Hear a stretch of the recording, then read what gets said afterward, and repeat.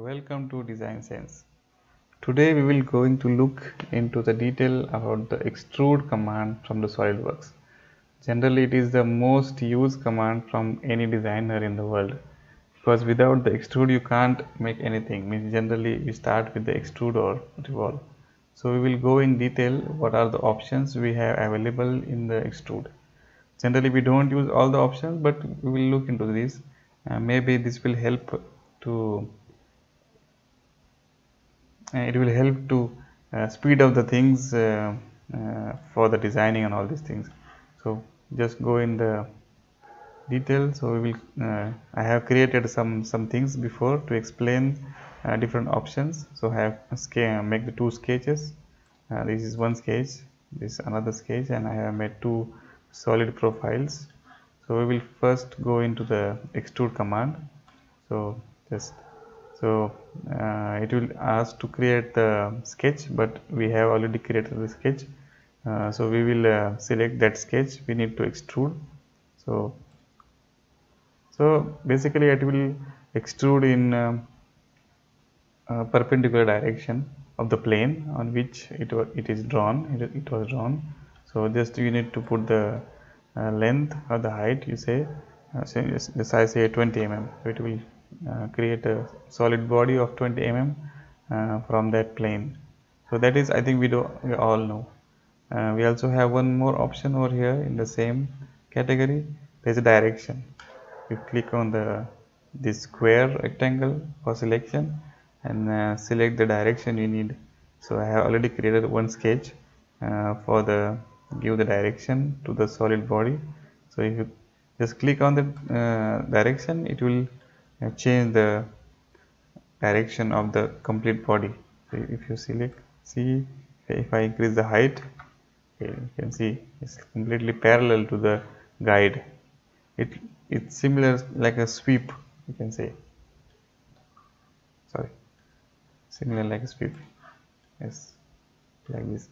If I change the angle, I think it will again change the orientation of that too. So it is linked with the path. So that is with the guided, you can say this is the guide, a direction of guide or direction of extrude, you can say. That is for to make the extrude in different angles. Then you have a draft in it. If you click on the draft, and then if you give the degree for the draft, so it's create on all direction in the draft. If you look on the top, it will seem maybe a little bit more, then it is more clear. Now you can see. If I will remove the guide, it is more easier to, yes, you can see the draft is from all four sides, which is perpendicular to the first sketch. It is not on the top, it is only on the sides. The 25 degree what is the draft is given, it is only to the perpendicular sides of the plane on which the first sketch was drawn. If I change the angle, the draft is again changed. It is also having the option over here, it can draft inward or outward. Currently it is inward. Inward means it is inside the profile what you have drawn, and if you make it outward, it is it's different, it is outside the profile. The profile is in blue color, so that is first sketch what we have drawn. Then you also have a direction 2 in the same, so you can use the same options, same extrude options in different two directions, on the top side and the bottom side. You can have it is also having the blind and all these things, but we will look in detail with this. Then I will delete this, then we go again in the extrude, select the sketch. There is one option through all means it is complete go with the extreme end where the solid ends. So the surface is till this level, this height, it will go till the end of that is through all bodies whatever you have on the screen, that is through all. Then you have up to next is which is the first surface you have in contact when you start the extrude from your profile, up to that it will go in the up to next option. It can be different. Up to next can be the plane, up to next can be a surface or something. It will go there till that. Then up to vertex. Vertex, for that you need to select any vertex in the your geometry like this. It is also a vertex. It will go till that level. If I change the vertex, it will go this vertex till that. So you don't need to specify any height or some. If you have doing some critical work in the bigger assembly, you want to extrude something till that point, you can select that. You don't need to measure and all these things. Then you up to surface, so you need to select the surface. So I have created this body for that only. So if I create this, select this surface, then it will create a extrusion precisely till that surface. You can see the extrusion is precisely aligned with that surface. We are aligned with that profile of the surface. It is also having one option. You can also having the offset from surface, and you need to specify how much offset you want to have. So I will have a 5 mm offset. So it will exactly the 5 mm from normal to the parent surface, what we have selected in pink color.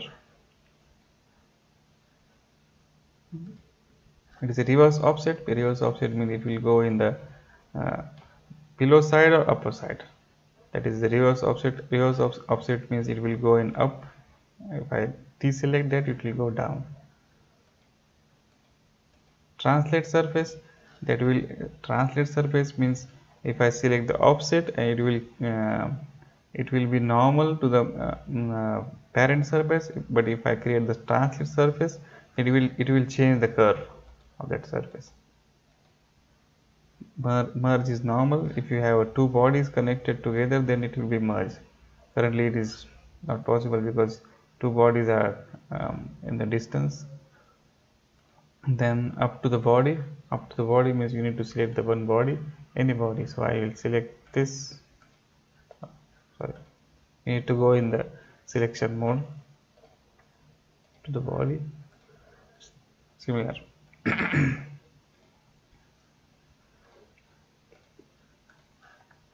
Same. Mid plane, then it will create an extrude in a mid plane where your sketch is. So if I put the 5 mm, up to 10, it is in a 10. So 5 up, 5 down, 15,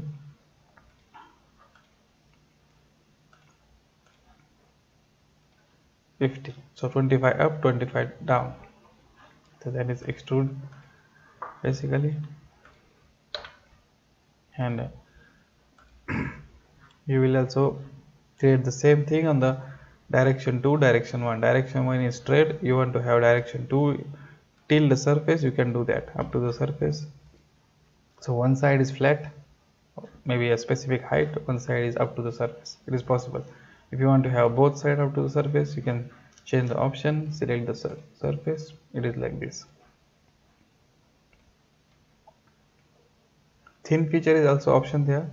It is similar like shell or something, and if you go in thin feature, it will make a wall around it of 10 mm. You need to specify the thickness of wall.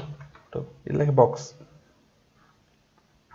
If you have one direction, it will go in outside of the profile.